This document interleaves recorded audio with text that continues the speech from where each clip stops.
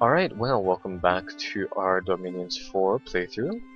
So we were in the process of, we secured our initial starting location here, and we were in the process of advancing further down south, so let's do that.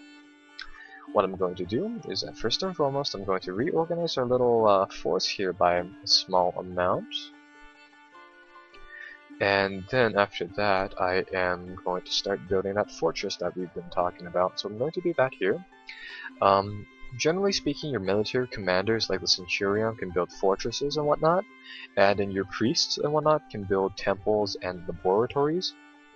It's a shame that we can't build a laboratory this turn, so we're just going to get these two guys to just kind of stay here, and I'm going to get our demigod to lead our main forces in conquering the rest of the unconquered territories for now. And back inside our capital, we're just going to be producing a lot more units. So that is going to be this turn, or actually we should check on our magical research. So we have some of the basic spells here.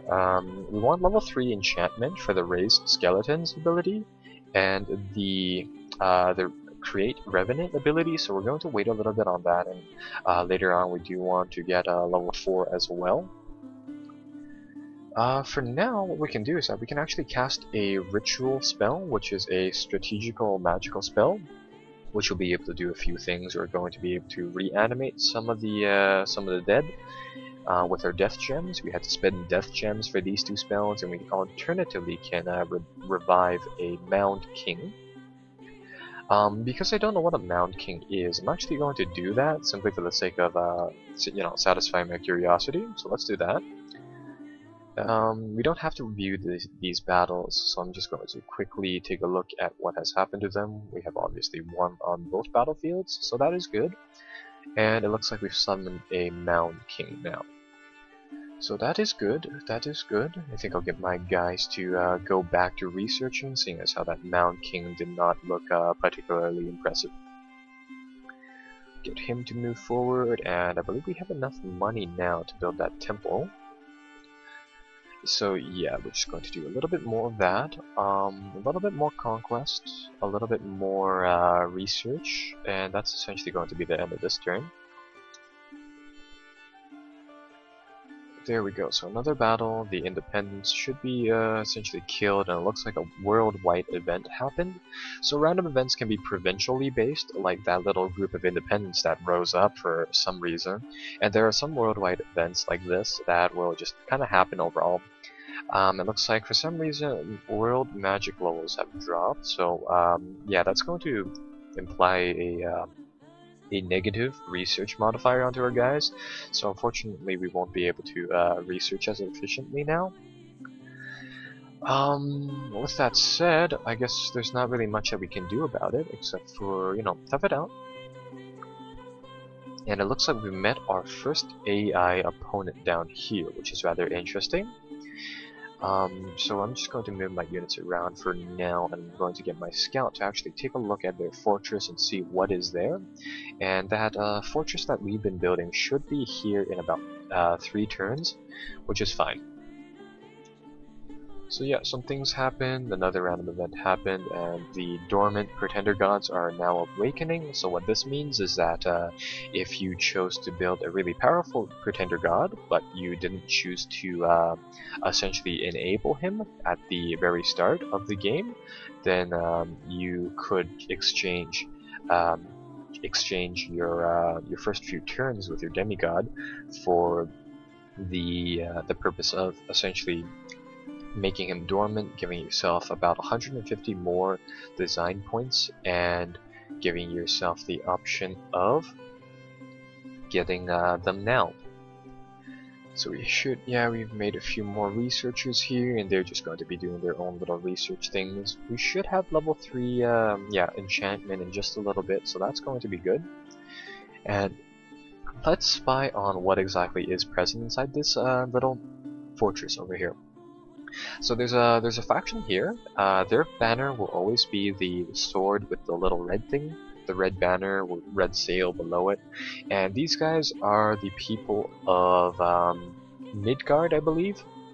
Midgard, they are based upon Norse mythology. They have Huskarl units, and those and I think they have earth magic and a lot of air magic. So that's kind of that. But they will essentially be focusing on using a lot of their berserker troops, I believe, which are going to be these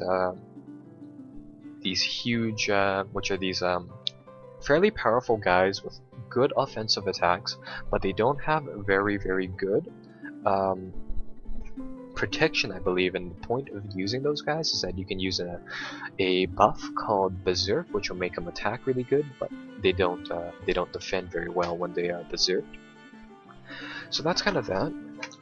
In the meantime, because we started off inside this little like sub-region as opposed to the mainlands down here, we're just going to have to spend a little bit of time in get our armies effectively moved from one place to another. So I'm going to get these Shadow Vestal guys, and I'm going to give it to Lausus over here, the Censor.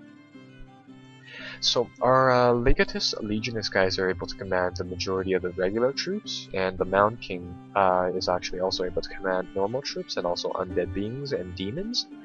The Censor over here, he is also able to command. He's also able to command the undead and demons. So he's actually going to be leading a lot of our sacred units, and we're just going to bring that to the front as well.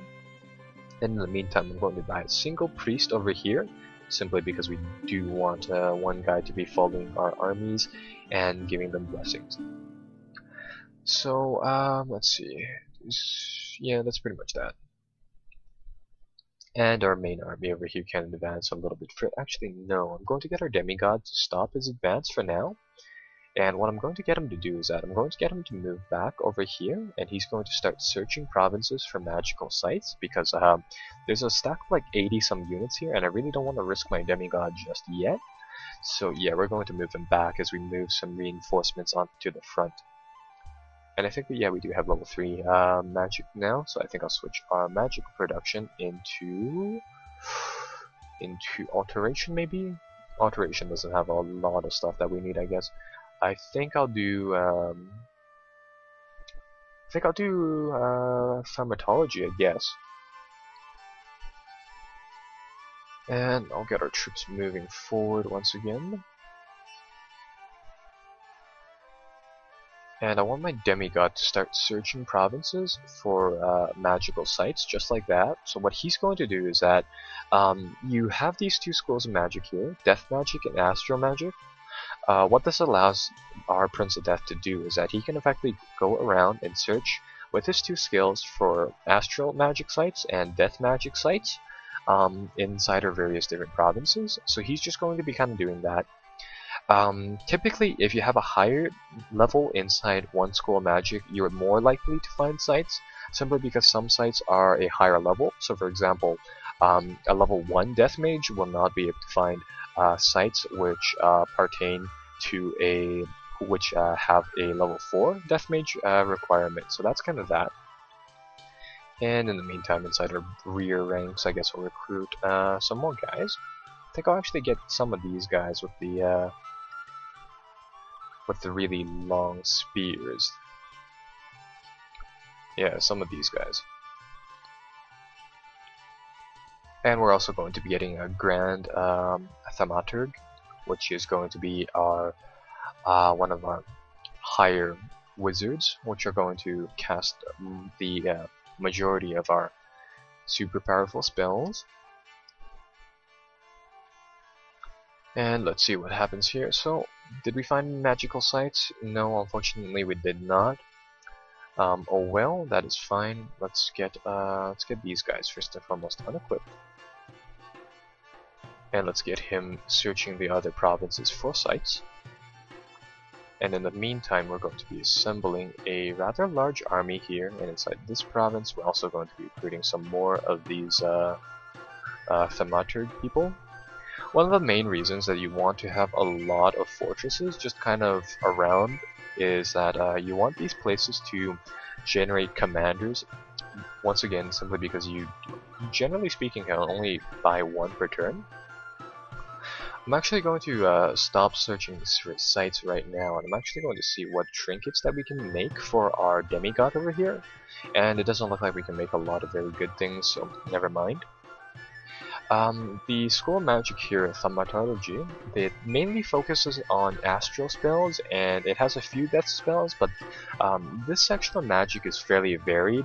Unlike the other schools of magic, which generally speaking deal with spells and things regarding one subject, things in here generally speaking deal with like a lot of different uses. For example, the Communion Master and the Communion Slaves here, they deal with forming a magical a circle of mages essentially. So then, for example, if you have a spell that needs level, say level 4, air mage skill to cast. If you only have a level 3 air mage, you can get 2 more air mages and effectively combine them inside this little daisy chain with the Communion Master and Communion Slaves, and you can effectively increase your combined total air mage spells or skills by doing that. And the other benefit to doing that is that each and every spell on the combat field will generally have some sort of fatigue cost. So if the fatigue cost value goes beyond a value of 200, your magical caster will effectively faint, and then he'll start to take damage if it goes past the 200 point value. So if you have a daisy chain of different mages, you can split up the cost for some really, really powerful spells. So let's see, how much does this one have? Now, these are all rituals, so they won't have a cost yet. So Soul Drain, it costs 500 fatigue to cast this on the battlefield. If you cast this on the battlefield, you have the chance of killing your mage. So if you do have that Astral Communion set up, you can just kind of get that set up and not kill your mages. The other thing that this School of Magic allows you to do is that we've been site searching with our demigod, essentially moving him, searching a province, moving him, searching the province, and doing that over and over again.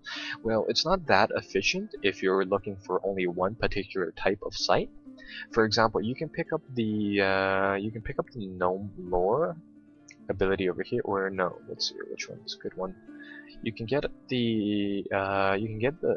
the spell over here, which is the Auspex, which is a spell which will essentially search provinces for sites that relate to air power, or the air path of magic, and it'll effectively find all of the sites that are fit into the air element, and it'll find them no matter what, but it'll cost air gems. It has a limited range, but you don't have to move your commanders every single turn and then search every turn, so it removes that 2-turn process, but it does have the penalty of costing gems. But either way, that'll be pretty helpful later on, so you do need to grab a few of those things from the School of Magic to be really effective, so we're going to be doing that. And then the second thing that I'm going to be doing is that I'm going to be grabbing a lot of these guys, and we are hopefully going to go and take out that little fortress over there. We're hopefully going to be able to siege that fortress. So let's get our troops moving just like this, and let's see where this leads to. Demigod comes out. He's going to claim the throne of Ascension first and foremost.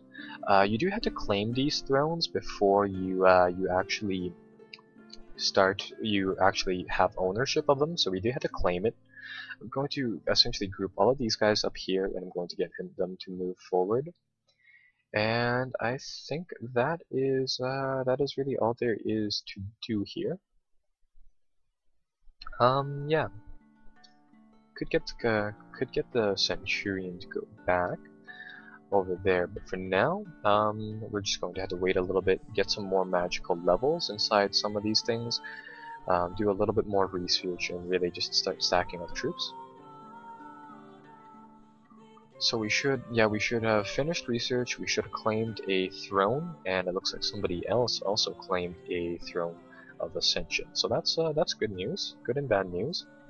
We're getting closer to victory, but one of our opponents is as well. Still building units, still have a large army here. Let's take a look at that Throne of Ascension actually. So, generally speaking, these Thrones of Ascension will help you snowball your game. And if once you claim them, they should give us some sort of benefit. And it looks like this particular throne generates 3 fire gems per turn, and it allows our blessed units to get +3 attack skill, and it allows us to recruit one particular type of unit, provided that we have a lab. This guy is actually a pretty powerful mage with a fire level 3, so he can cast a fireball and some of the area of attack fire schools of magic like that. So we're actually going to well, we are going to hopefully get our, yeah, we're going to have to get one of our priests / mages over there, and we're going to have to get him to make a lab so that we can start recruiting those fire mages, and those fire mages should actually be able to build our commander here a special item, a fire sword, which will definitely increase his combat potential as well. So let's see, nothing found here, unfortunately. Going to get our guy to move back over there, get this guy to build that lab I was talking about, and let's get some more troops to the front. And since we already have level 2 here, do we need level 3 is what I'm wondering? Level 3 would be useful in that it grants us the Astral Window and the Teleport spell. But I think that can wait for now. I think I'll put my magical research into alteration now, so let's get a few benefits from here. Or actually, no, let's go for evocation instead. Yeah, we really do need to figure out what type of magic that we really want to kind of use. I think we'll just do... I think I'll do evocation for now because I want some good fire spells, such as flare, and then fireball, and then fires from afar, and then fire cloud and whatnot. So yeah, I think we'll do a little bit of that for now. And I'll get the other guys to be doing a little bit of research and whatnot. And I think I'll get one of these guys to cast a ritual spell. Not these guys, they can't do it. Can you do it? Oh, that's right, we haven't unlocked it yet. You can cast a spell here called Astral Projection, I believe, so long as you obviously research it. What tab is it in again? Oh, it's an evocation, so we'll have it later on anyways. That is a ability which will effectively allow us to scout one of these provinces remotely, and that'll be rather helpful in determining whether or not we can take this fortress over here. In the meantime, it looks like all of our back stuff has set up, so let's fight this little army that the Midgard people has put for us. So let's see. I'll get the Legatus Legionus here to just kind of drop his units and form them into about 3 different squads, I guess. And we'll assign them 2 banners each.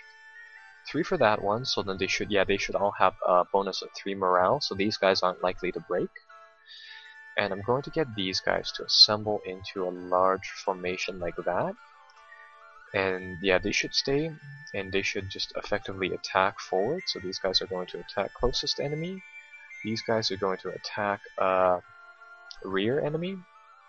These guys are going to attack a rear enemy as well. And let's place them out a little bit farther. So these guys are going to be flanking troops. And in the center column, there we go. In the center column, we will have the Shadow Vastails being inside the front, and they are really going to smash up the middle line of their troops. Our priest, named Adolf, is going to cast some blessing spells, so he's going to take over that. And actually make him cast a few more times. And our mage over here is going to cast a few spells for us. He could animate some skeletons if we want to do it. But I think what we'll do for him is that we'll get him to cast Astral Shield, which will protect him from stray arrows and whatnot. And then I think I'll get him to cast a few of these Sermon of Courage spells, so he'll buff our morale even more. And what else can he do? He can do Unholy Command.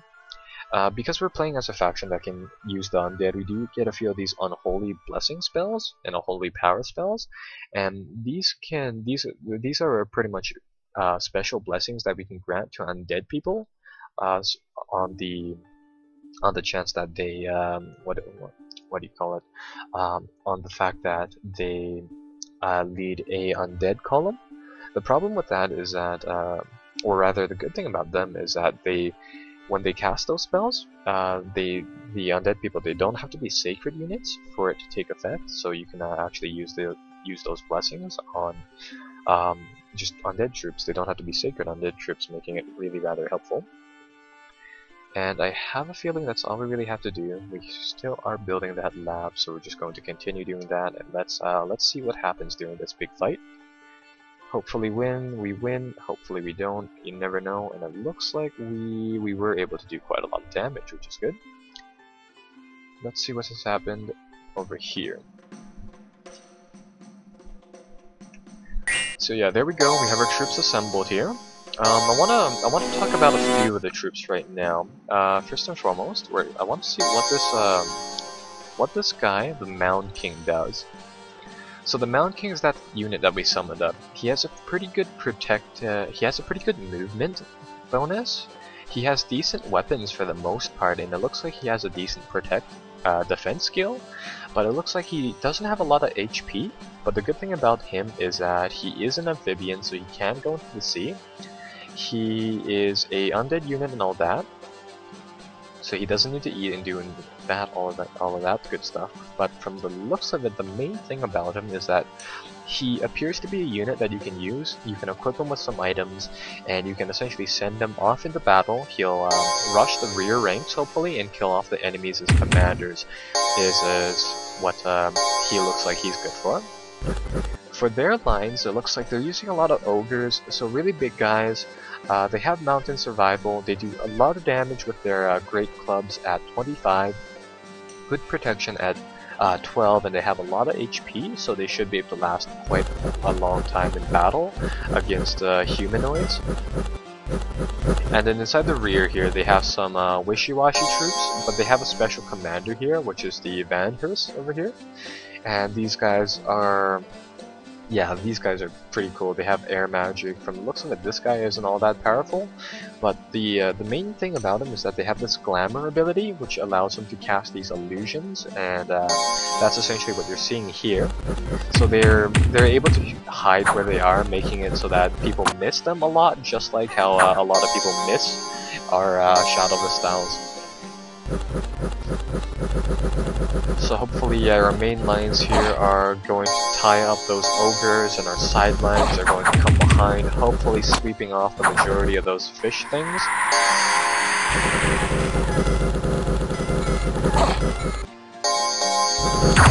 And it looks like that.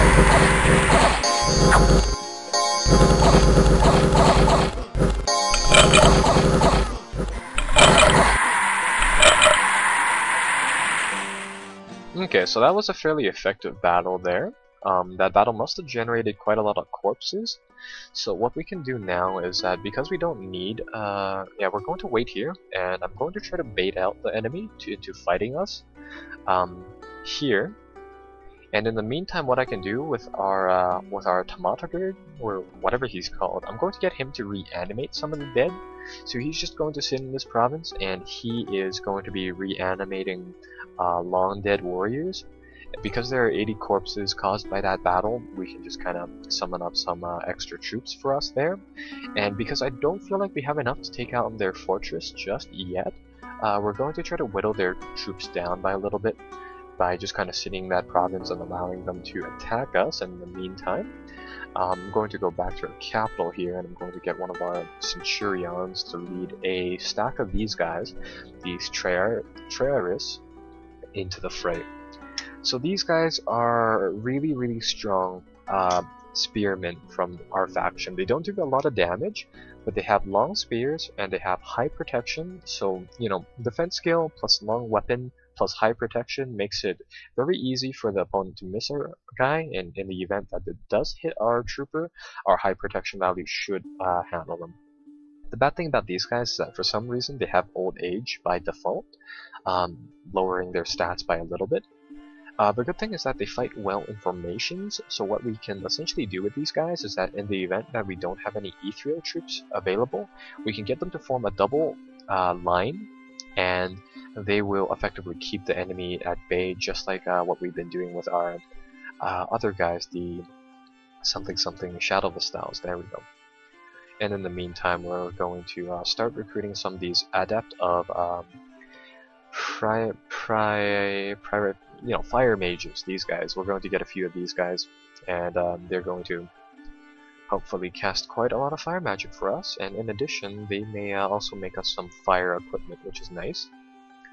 And I think I'll actually get 2 of our priests over here to start moving with our army, because we want more of our mages with our army now that we have a good core research group.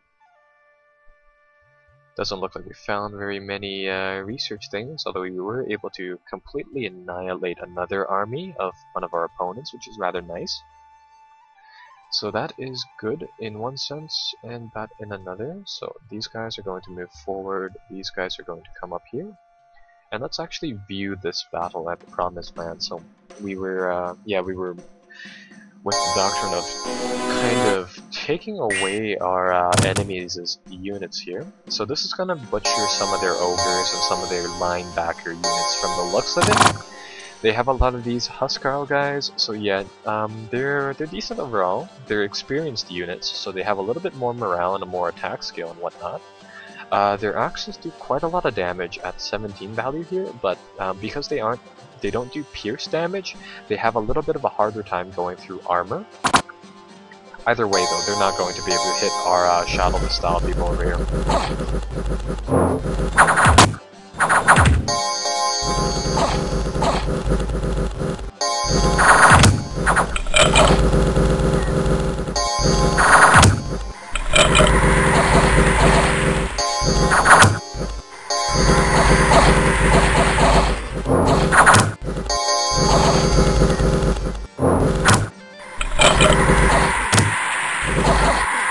Oh hey, we got their we managed to beg their commander that time. That's really cool. Okay, well that's good. I would prefer it if we had a little bit of a chance to get our mages here to search these lands for magical sites, but it looks like we are, yeah, there's a big army here that we might have to deal with. So I'm going to get these troops here, and I'm going to spend the rest of this turn reanimating the dead for now. So yeah, we're just going to do that. We're going to fight another big battle in a little bit, don't worry. And the rest of our guys sitting inside our capital can actually start doing some stuff now. Actually, I think I'll get one of our mages inside our capital to actually cast this create Revenant spell, which should summon up another commander. Hopefully he's a little better than those Mound Kings, because those guys weren't very effective. Looks like we already fought another big gigantic battle. Yeah, it looks like, yeah. They decided to fight us this time, but it looks like we took quite a lot of damage. We took a lot of damage inside our auxiliary spearmen lines. It looks like they were able to take out a few of our legionnaires. And did they kill any of our Shadow Vestals? Yeah, they did. They did kill some of these guys, and it looks like they took out some of our standard bearers. But it looks like we absolutely devastated their army, so that's fine. Let's see what we should do here. Are we still recruiting these guys? Yeah, we are. Okay, that's good. Generally speaking, I'm just going to continue I'm just going to continue making these wizard people for the rest of the game, simply because like the more you have, the better. They don't have a very high upkeep from the looks of it, so yeah, we should be fine. Oh, that's right. They are. These guys are sacred units too. I forgot to talk about this. Sacred units have half the upkeep that they usually need, and the upkeep is usually 1/15th of the amount that you need to use to buy the unit. So yeah, they're fairly cheap like that. This Revenant thing appears to be a average commander. Can he lead a lot of troops though? Yeah, he can lead a lot of undead troops, just not a lot of regular troops. So I guess that's a good thing. We're just going to get him to research. It looks like our summons here aren't really that effective. And over here, I'm going to get the mages over here to reanimate some more soulless people. Because there's a stack of like 200 some bodies, and that's going to be rather useful inside the long term. And we have one fire mage available, so we're going to get him or her or whoever this person is up onto the front lines, because that is really going to be useful as well. And we're going to be doing a little bit of searching inside the back of our lines. Unfortunately, no sites were found, and another little force was taken out, so that's good. Let's get some more of these mages moving down, and I think I'll get our demigod to go back to the capital, because I think it's going to be a good time to turn our research into construction research and equip him with some goods. In the meantime, since we're reanimating a lot of the dead, let's see how many of those guys we have reanimated. These guys the soulless? Yeah, these guys are the soulless warriors from the thing. So these guys are just really average fighters in general. They have high protection and they have a resistance to piercing weapons, I believe. Do they? No, they don't. They don't have it. Okay, my mistake. But they have a high hit point value for what they're worth, and you can. Well, we are essentially summoning them for free. And with that being said, right, we can just kind of use them as meat shields for the most part. Gonna grab them, put them, stick them over. No, not here. Stick them inside here with the sensor, hopefully. Yeah, there we go. And they will effectively be another rank of meat shields for our boys.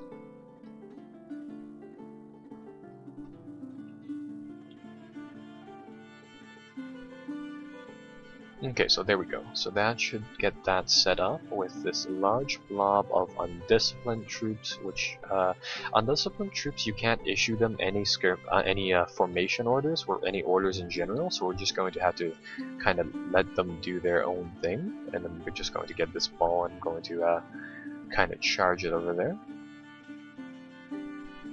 And for research, I think I'll research like one commander for now. And that'll be this turn.